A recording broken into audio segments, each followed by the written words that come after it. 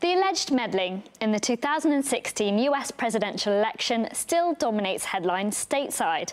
Russian meddling into the 2016 election. Russian interference. Russia is again trying to disrupt our elections. Russia did meddle in the 2016 election. But you don't need a history lesson to understand that foreign meddling is a global game, one that the US plays very well.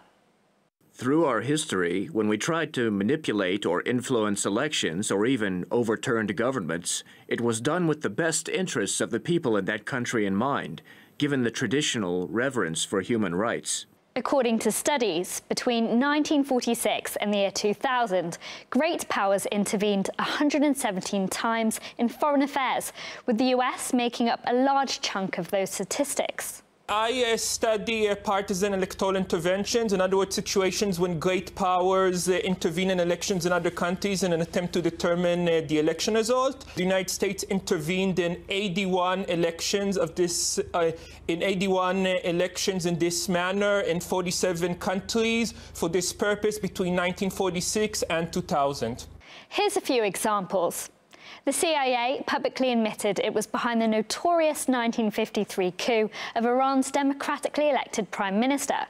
He insisted oil should be nationalized, which perhaps wasn't in the best interest of Iranians, or Washington's, it seems. So he was overthrown, and the Shah's rule installed for the next 26 years to safeguard the West's all ambitions in the country, until it all ended in an anti-Western Islamic revolution.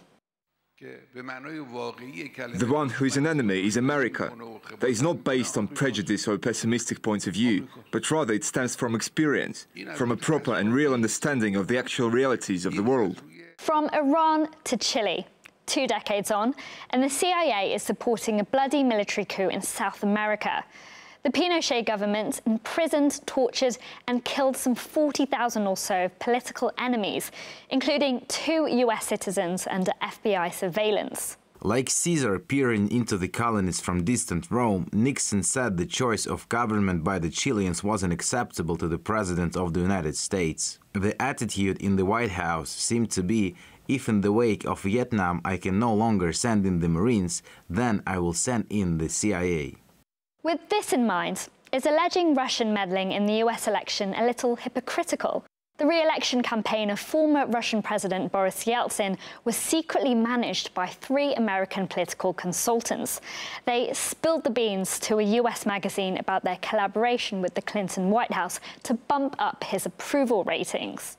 Although the Americans spoke no Russian and worked through translators, they began secretly laying out an American-style campaign to counter the public sentiment running against Yeltsin. The plot was thrilling. So much so, Showtime made a movie about it, based on a true story. Who taught the Russians how to play dirty? Tell me you did not just guarantee a win. Whether they wanted to or not. If the election were held today, apparently Stalin would get 8%. It seems as though outside intervention in domestic politics is as old as politics itself. And when it comes to US meddling, it'll change your country for the best, whether you want it or not.